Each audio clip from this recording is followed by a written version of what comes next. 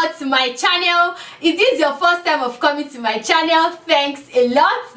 Don't forget to give this video a thumbs up, like, share and subscribe. So in today's video, we're going to be making a simple video on how to cut this trending cow dress kaftan, and I hope you guys enjoyed this video. Don't forget to join us on Facebook, teegdesigns, on Instagram, teegdesigns, and also visit our website. We have amazing illustration up there, and I'm going to put down the details in the description box below. If you find this video very educative, click on that subscribe button. Don't forget to turn on the notification bell. Now let's move straight. Now for this trending bubu, note that you can make yours with two fabric, whereby you mix two fabrics together, or you can make use of like one single fabric. Okay, so I'm going to be drafting this on my pattern paper first. Now the reason is because I want to combine two fabrics together, so in case if that is what you want to do. And if you are making use of just a single fabric, you can also draft it on your pattern first while you just transfer to your fabric. It kind of make it easier for you that way. So the first thing we are going to do now is to go ahead and mark our basic lines, that is the lines required for our dress. So the first thing now we have is our shoulder to bust. We have 9, shoulder to armhole we have 9 inches, shoulder to bust we have 9.5, shoulder to under bust we have 13.5, shoulder to waist we have 17 inches, waist to upper hip we have 6 inches, waist to lower hip we have 8 inches. These are just like basic lines, right? So I will go ahead now. For the length of the fabric, it depends on how long or short you want it to be. Okay, so yours can be short, yours can be a little below the knee, yours could be very long. It depends. Whichever way, you are still going to arrive at the same result. So I will go ahead and connect my lines together. I've gone ahead to connect the lines together. Now, so what I have is about 30 inches. Now, how did I come about this 30 inches? Basically, just add up your sleeve length to your shoulder measurement. Okay, so I have about 30 inches because it's going to get up to this part. So you can just measure from your center back to where you want it to get up to. Okay, so about 30 inches is fine for me. Now on our bust line, we'll go ahead and mark in 1 inch on the bust line. Go ahead and mark in 1 inch on the bust line. So we have 1 inch here. On our waistline, this is our waistline. On our waistline now, go ahead and mark in 3 inches on the waistline. So we have our 3 inches on our waistline. Now on our hip line,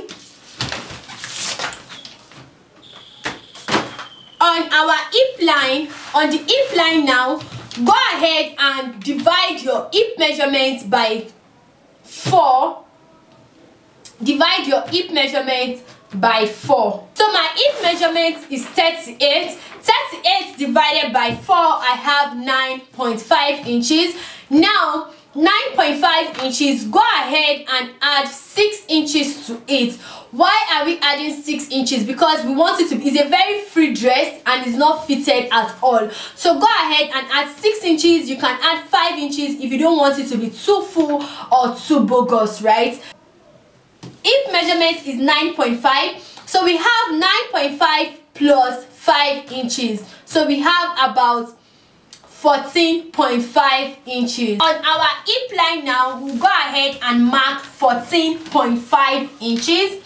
So divide your hip measurement by 2 and you add about 5 to 6 inches. Depends on how full or fitted you want the dress to be. So this is what we have now. Now, the next thing we are going to do now is on your gown length, on your gown length, our gown length is usually very pencil, okay, and that is the beauty of the dress. So just mark like the inches that you can.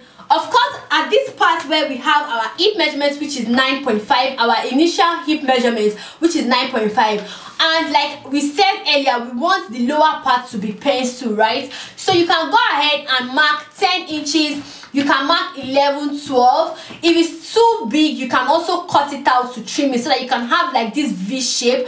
And also note that it shouldn't be too pencil also, because you are going to walk, so you can just play around it and just like walk around it also. Because if you make this of 5 or 6 inches, in as much as you want it to be pencil, you might not be able to walk freely with that. So you can start from 10 inches, 11, 12. It also depends on you, and if you want something very fitted around your leg area, right? So for me, I'm going to make use of 10 inches, which is fine by me. I have 10 inches at this point. Now I will also connect this line where we have our 10 inches to our hip line.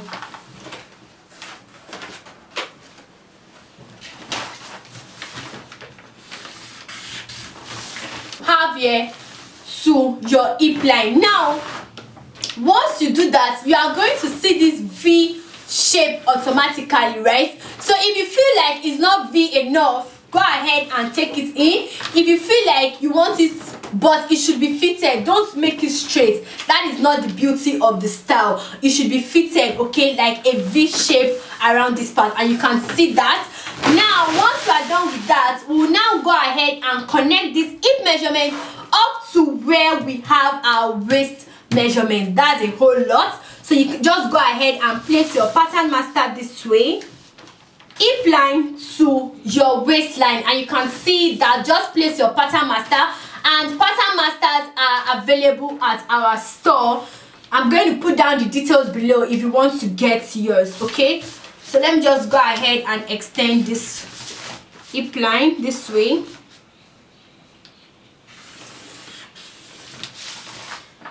So this is what we have. Now you also connect what you have on your waistline. Connect what you have on your waistline to your bust line.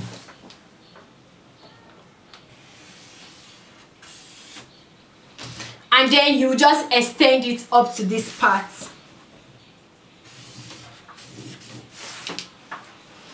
So make sure you don't have like a sharp edge around here, so you can just smoothen this part up, and you also smoothen this part up so that you don't have like a sharp edge around those area. So once you are done with that, our dress is almost ready. See our shoulder slope, we have our neckline, and we also have our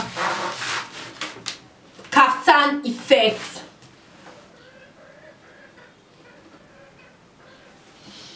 Now another thing you are going to do now is to go ahead and mark your round sleeve opening, okay? Now note that it depends on your round sleeve measurements and how opened you want it to be, and how opened you want it to be, because it's usually very free around the arm area. So you can make it of 13 inches, 12 inches, or just make use of your basic round sleeve measurements. Now what I mean by that is this. For me, my round sleeve measurement is 12 inches. Just make use of that 12 inches. You don't need to divide it into two. Normally we usually divide our round sleeve measurements into two, but for the sake of this, we want the opening to be wide. So just make use of your exact round sleeve measurement. So if your round sleeve is 14 inches, just make use of what you have. And if you feel like you want the opening to be bigger, you can go ahead and add inches to it. So for me, I'm going to make use of 12 inches, which is fine. So from our shoulder slope now, we'll go ahead and mark 12 inches, which is my round sleeve. So make use of your own round sleeve. So this becomes our new line. Now on this point now, go ahead and mark 1 inch on this point. Go ahead and mark 1 inch. Now once you are done with that, we just want to move in with 1 inch so that we can differentiate where our sleeve is and where the basic dress is. That is just the essence of coming in with 1 inch, just to differentiate what we have at that point. So once you've done that, now from this your 1 inch, now this is where you will now connect to this part of your dress. So just connect it this way. And another thing is that it even eliminates this sharp joining you will have at this point. So this becomes your new line. So once you are cutting, okay, I'll show you guys when I want to cut that. Now another thing you have to do now is for the front block, now you are also going to determine how high you want it to be. Note that it depends on how high you want your dress to be. Okay, now I'm going to make use of about 10 inches high.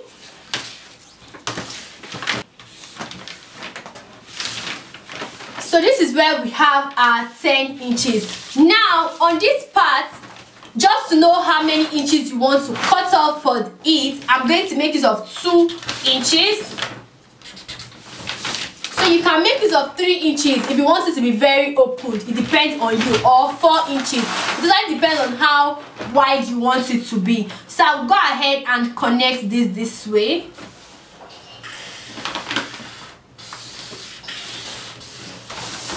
So this is what we are going to have for the lower part of it. So now let's go ahead and cut this out. So guys, you can see what we have here. You can see the effect already. You can see what it looks like. So this is what we are going to have.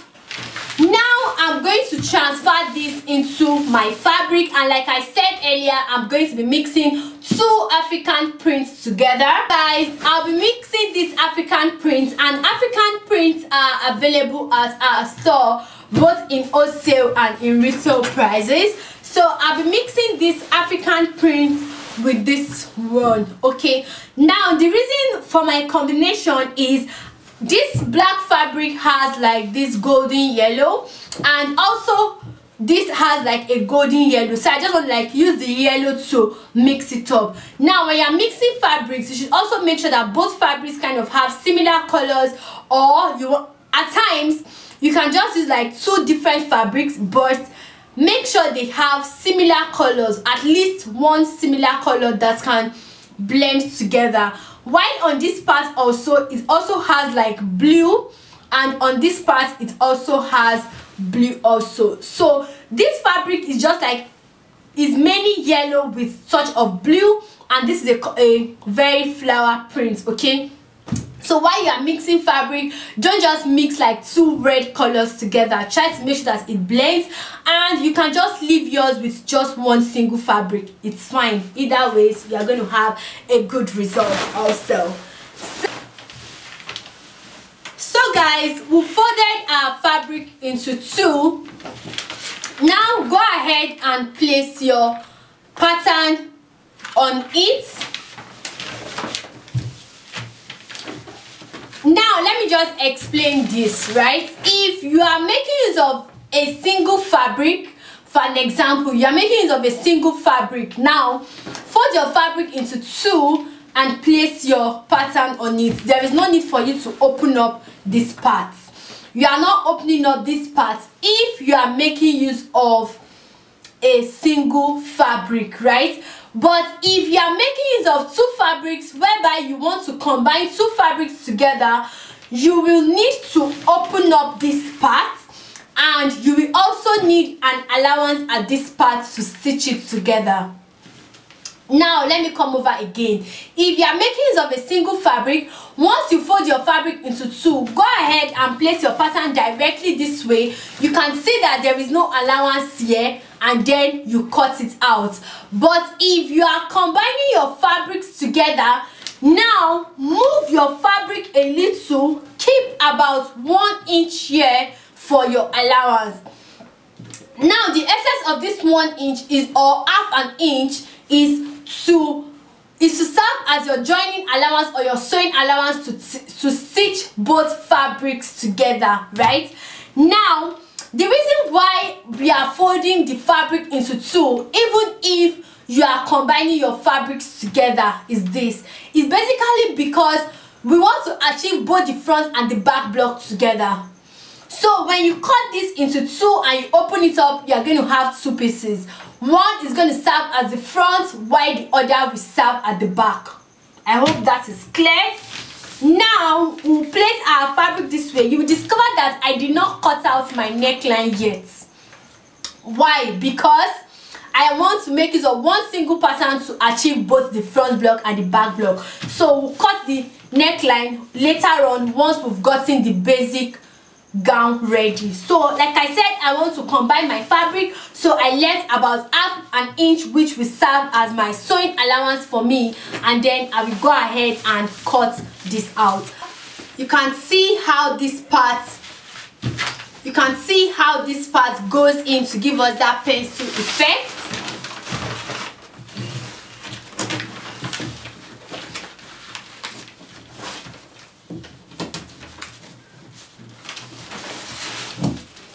Combining your fabric, this is what you are going to have. You are going to have one single piece like this. Let me open it up. If you are not combining your fabric, this is what you are going to have. One single piece like this for the front and another one for the back. But if you are combining your fabric, now let's go ahead and open it up to give us two pieces. After opening it up, you are going to have two pieces, one for the front and one for the back, because we are combining our fabrics together. So I'll go ahead and set this aside. In the other fabric also, we also have two pieces also, right? Now we are going to take up one piece this way.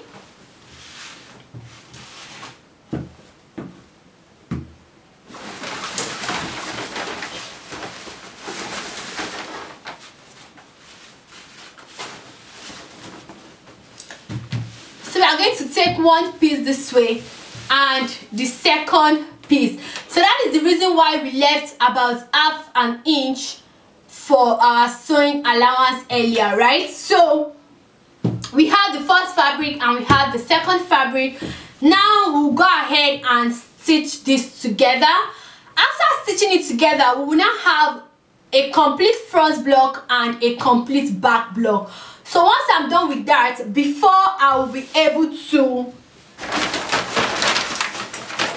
now you will also discover that we marked out like a V part where we want to be opened in the front block. So after joining both the two pieces to achieve that, if you are combining two fabrics together, it is advisable you join the two pieces to give you a single piece before you cut out the V neckline for the front.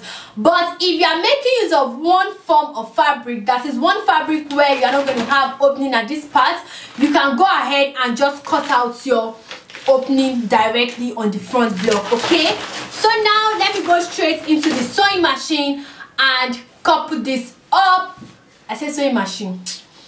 Now let me go straight into the sewing room and couple this up to give us a single piece. To couple it up, so we have like a single piece now. So the next thing we are going to do now is to go ahead and cut out the neckline. So we'll go ahead and cut out the neckline. My pattern paper this way.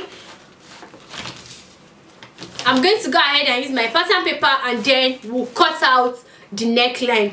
After that, for the front block, we are going to take out this V shape for the front block. Okay, so I'll go ahead and cut this out and so guys, after cutting it out, you can see the neckline, and for the lower part you can see our V shape. Now the next thing we are going to do now is we are going to take the back block ahead and the neckline. After hemming our neckline, now we'll take the back block and place it this way.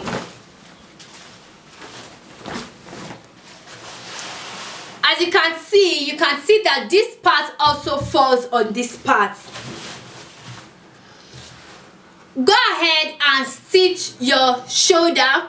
After stitching your shoulder, at this point where we have our sleeve opening, just go ahead and hem it this way just to fold it in. Once you are done with that, you go ahead and stitch. Once you are done with that, from this part of our dress, you go ahead and stitch it all the way down. Now let me just come over again. Go ahead and hem your neckline. After hemming your neckline, join the two shoulders together to give us a single piece. Once you are done with that, hem where you are going to have your round sleeve. Now you go ahead and stitch this side all the way down. For the front block where we have our opening, just go ahead and also hem the front block this way. So once you are done with that, you will have a complete piece, and I'll show you guys what it looks like. So guys, this is what it looks like. So I just went ahead to add like a belt to it, and you guys, you can see how beautiful it is. Just check out the combo, like the African print combination, and you see how beautiful it is. So this is what it looks like. It has the slits, and you can see how it falls and drape around the hip area. So thanks so much for watching. Don't forget to give this video a thumbs up, like, share and subscribe.